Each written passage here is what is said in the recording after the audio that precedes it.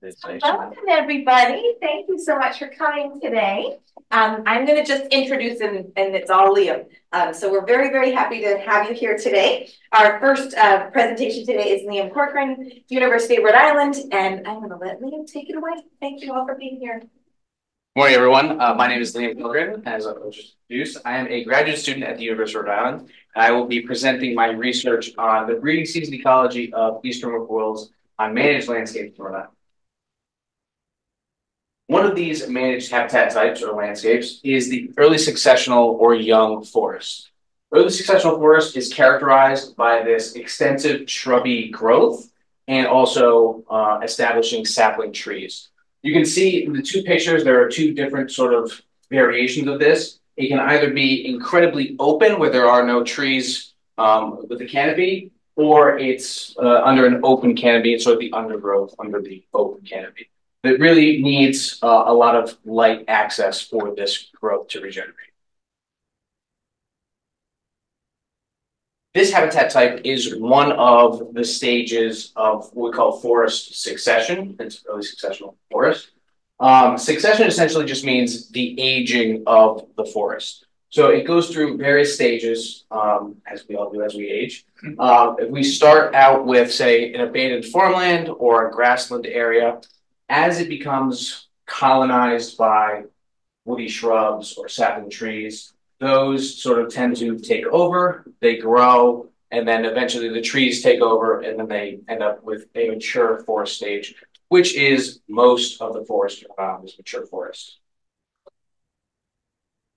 What we're focusing on is this sort of first part of that before we get to the mature forest, and that encompasses these grasslands, the shrubby growth, the small trees, up until that.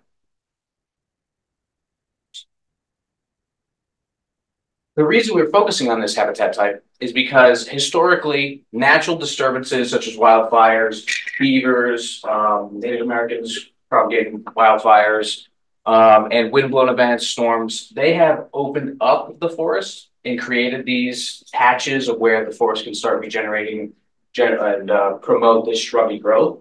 But those, due to human disturbance, have declined over the years. And so now we have to actively mimic those processes. And we do this by managing the land.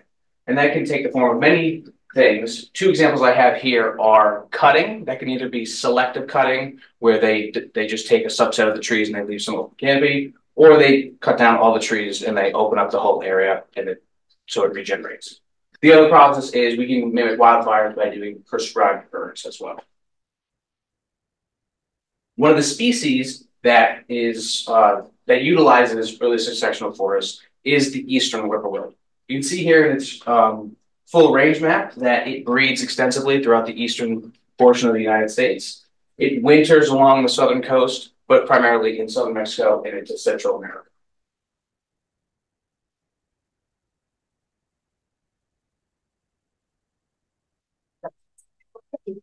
As I say, we pointed at that. Maybe so. Oh, I see. Okay. Yeah, so just to give you a little bit of background on the eastern whippoorwill, they are an aerial insectivore and they are nocturnal. They primarily feed over these early successional areas. They feed over grassland areas, shrublands, under open canopy through natural corridors or trails, stuff like that. And they primarily feed on small body to medium-sized moths. As you can see in this photo, we happened to catch this individual and it just had a mouthful of moths for some unknown reason. This is the first time I've ever caught an individual with food in its mouth. But you can see it loves moths. And because they're nocturnal, they are mostly active at night, primarily dawn and dusk, but they are intertwined with the lunar cycle, so they will become much more active with the level of lunar illumination. So during periods of full moon, they will be most active, and they'll be active well into the night. We've showed up at field sites, 1 a.m., 2 a.m., and they are just very active, very vocal. And the reason we're focusing on whippoorwills is because their populations have declined significantly throughout their range, 70% since the 1970s. This is sort of on theme with losing 3 billion birds. This is a very good example of that. And the reason primarily is habitat loss and also the loss of food, because they are insectivores, they eat bugs. I have this video here. Hopefully it'll play. So you're hearing a whippoorwill call. There, that's how they get their name, whippoorwill. And then in this video, I don't know if I can play it again, hopefully.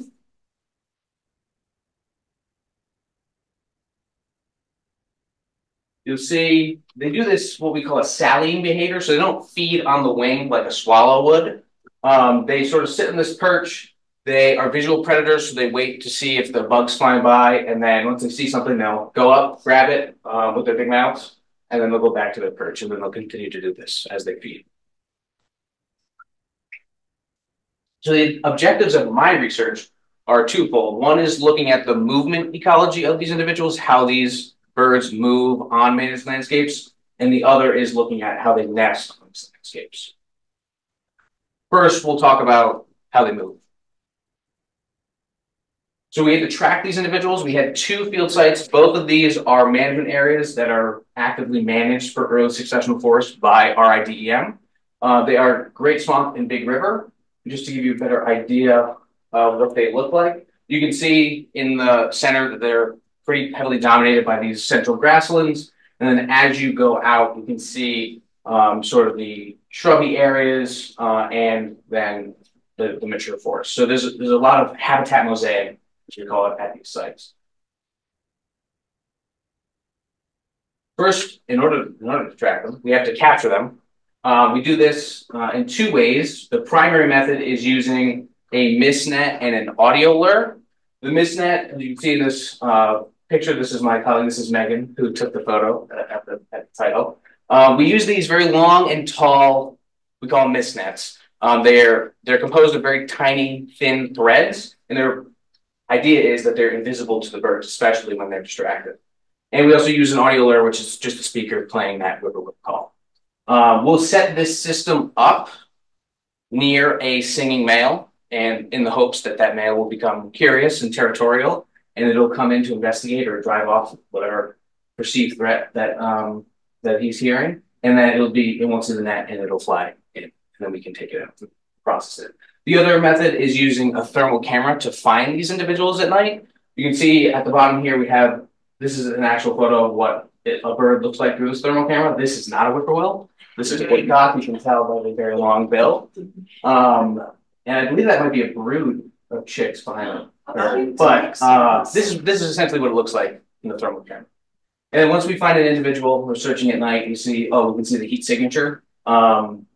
We can go in then with a spotlight and a hand net to manually capture that bird. Once we do capture them, we have to take a bunch of measurements and age them is the first thing that we do. And we do this by looking at the feathers. On this left-hand picture, the ASY is after 2nd year. That means this is at least its 2nd breeding season. Whereas 2nd year, this is the 1st breeding season after it was born. This red box here, we're looking at the primary coverts, which are the feathers above the primary flight feathers.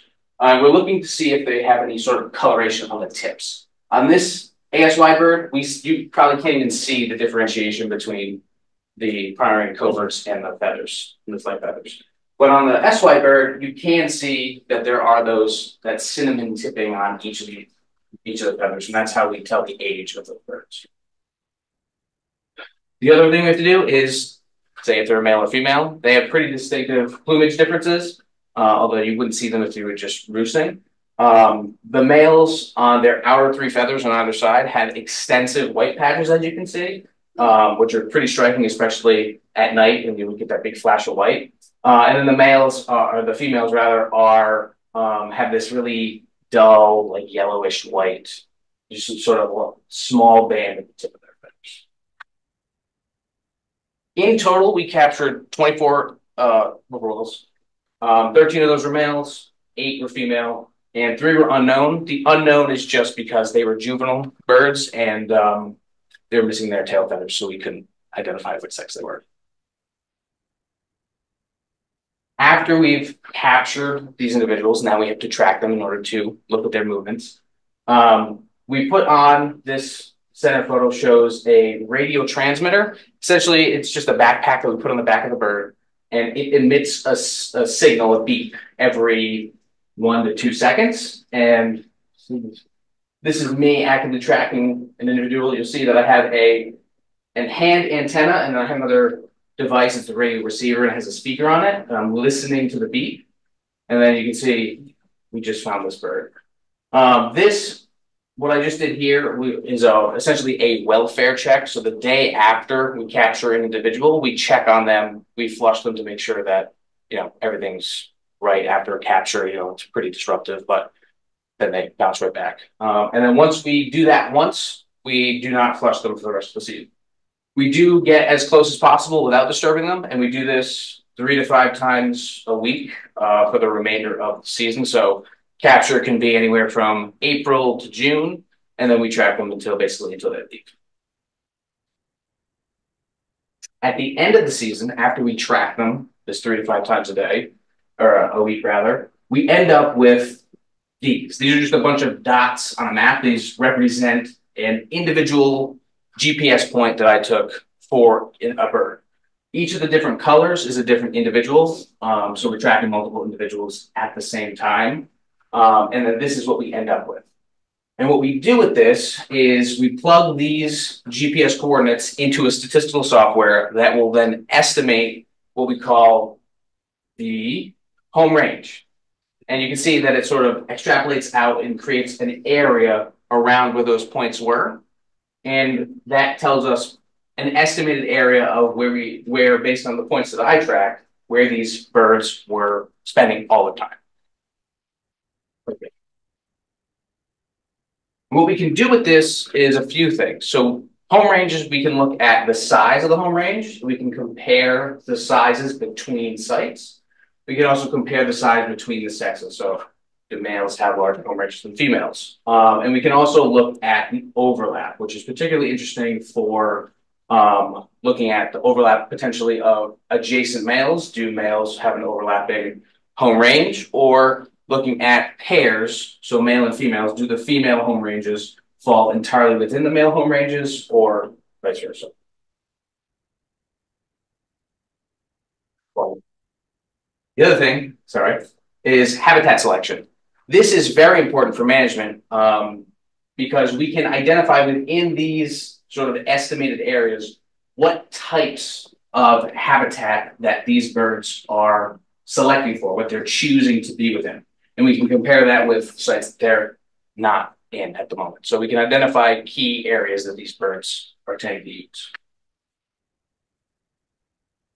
Next, I'll go through the nesting ecology. So why nesting ecology? Well, it's important for management implications. Again, it's a step, I guess, adjacent, not beyond, adjacent to looking at the movement. It's just another facet of their life cycle that is important to know in order to effectively manage them. It's also novel information for this species in Rhode Island. This is the first study on whippoorwills in Rhode Island ever. And so this is the first information that we have about their breeding in the state. Just some background about their nesting in general. They nest in both this mature deciduous forest and early successional patches, and they do not make nests. So unlike a robin that's building a nest cup, they just pick a spot, they lay 2 eggs right on the ground, and then that's their nest. They don't do any sort of building. Eventually, a depression will form after they're incubating for a while. They move around a lot, moving the eggs. They have to leave to feed, and their body weight just forms sort of a depression, but they don't build any sort of nest cup. Incubation for these chicks, they last approximately 21 days.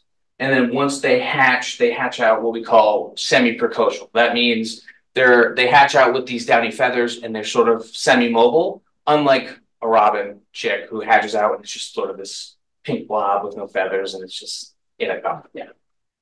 And after about 15 days, they fledge from the adults. They become independent. Can everybody see that picture of the nest there? Yeah, so that's it. It's just 2 eggs right on the ground, and then they're so heavily camouflaged. You can see in this other photo that's right above that, this red box is identifying where the whippoorwill is on the nest, and it's like blends in incredibly well. For this nesting study, we had 3 sites also actively managed. 2 of them are managed by DEM, their management areas. They are Tillinghast Pond Management Area, Arcadia Management Area, and then 1 site was an Audubon property, which is where we took the photo with the title, which is Eppley Preserve.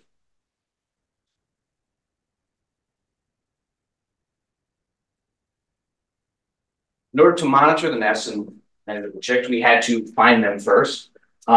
Essentially, we just, in each site, had to do walking surveys to find the nests. So we essentially walked in zigzag patterns myself or with other people, just walking through the area, hoping to flush a female off of her nest. And then once she flushed off, we can identify where she came from. Once we flushed them, once we identified a nest, we placed a trail camera at the nest. We did this to monitor interactions between males and females during incubation. And after the chicks hatched, we looked at behaviors of just the females during incubation. We looked for a hatching date so we could actually confirm when these chicks hatched, because we're only going there every so often, so we might not capture that exact hatch date. And we also wanted to document potential predation events as well. After we put the trail camera and then we continued to visit, we visited approximately every 2 to 3 days. And this was to check the trail camera, to check the eggs to see if they hatched. And then once they hatched and they were chicks, then we continued this 2 to 3 day monitoring in order to measure the chicks through time until they either fledged or we couldn't find them anymore because they become pretty mobile after a while and they don't stay within the nest. And then so we found 8 nests total at these sites, and then we measured 14 chicks. You see, this is probably hours after they hatched. This egg was still full of fluid when we found the nest, and both of these chicks were pretty wet still. So yeah, this is what they look at, very, very fresh. And so the idea of measuring every so often through time is to generate what we call a growth curve. It's just looking at how the measurements increase over time. And the primary reason that this is interesting is that we can generate this curve, and then if we find a nest of chicks that we don't know their age, we can go to this curve and then make estimations based on measurements. So for example, this is showing the weight over time. And so if we find a nest that the chick, that already has chicks in there, we measure them, they're about 20 grams. We can go over and estimate that they're maybe about 5 days old. So this is useful for that. We can also identify different influences of their growth using this. And that is, site-specific differences. So did they grow differently between the different sites? Are influences like weather sort of changing their growth rates depending on where they are? Stuff like that. This is preliminary data right now. I'm still working with this, but this is what we're hoping to do for a variety of measurements that include weight, the length of their legs, the length of their the humerus in their arms, and stuff like that. And with that, I will take questions, but how many minutes are left? You got about 3 more minutes for the talk, and then you have 5 minutes for questions, so we're good. Okay, so I do have a bunch of videos that I'd like to show you as well. This is just in case I didn't have time. So this right here, which you may or not be able to hear. So this is a male and female on a nest. On the left is a female on eggs, and then the male has come in. This is about the time that they'll start feeding in the evening. And when the male shows up, they start doing this, what we perceive as a pair bonding activity, where the female on nest will start doing this wiggle back and forth, and they're both grunting back and forth with each other. You may or may not be able to see the pouch, the gular pouch, the flap in front. You can see it moving. They're sort of doing this grunting behavior. And this can happen every night, and it's very cyclical. It's very on time too. So they, maintain the same time every day, which is pretty cool.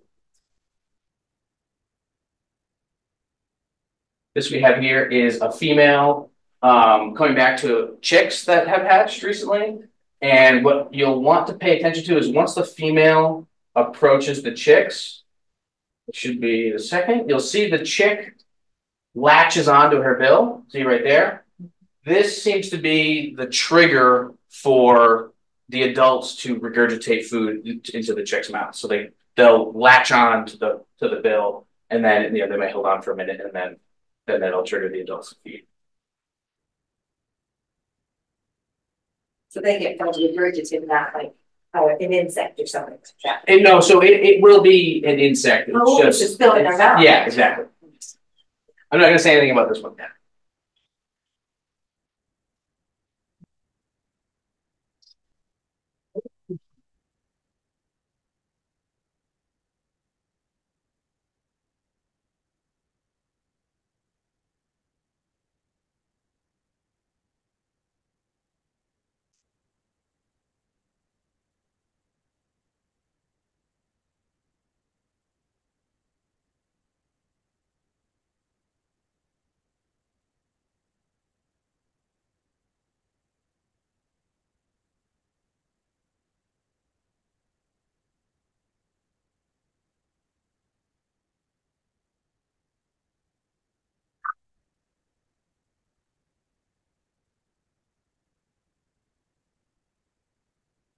So this was one of the only attempted predations that we had of the nest that we monitored.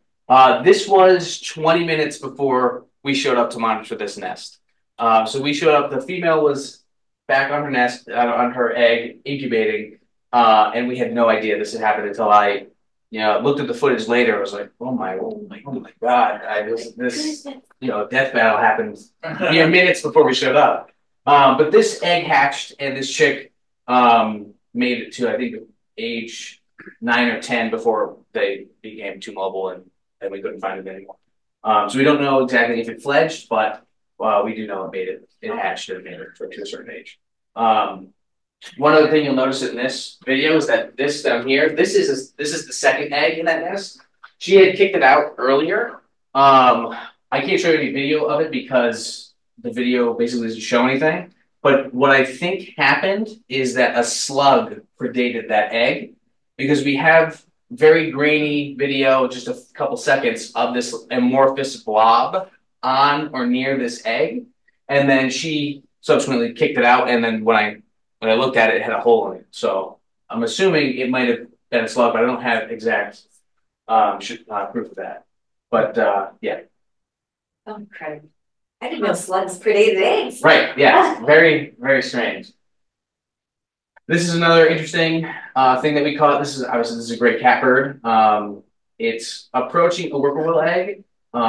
So this nest, this female had just laid this egg, and then evidently thought something was wrong or off because she just abandoned it almost immediately. And the eggs were left there, and we still had the trail camera out for a few days after that. And we found this catbird that found the egg and started eating the liquid that was inside. So that was pretty interesting. And I have one final video, just kind of funny. Yeah, just happened to capture a woodcock feeding right in front of a whippoorwill. It's sort of unique footage. You don't really get to see woodcock eating that much, probing the ground. You don't really see that. And one final thing I'll show is that one of our birds that we tagged, this was actually not related to this VHF study, this tracking study they did. This was a bird that was tagged at Francis Carter Preserve. We were able to detect its southbound migration in part this past fall from Francis Carter, and at last was detected in Veracruz, Mexico. So very interesting to see one of our birds make that super long journey down.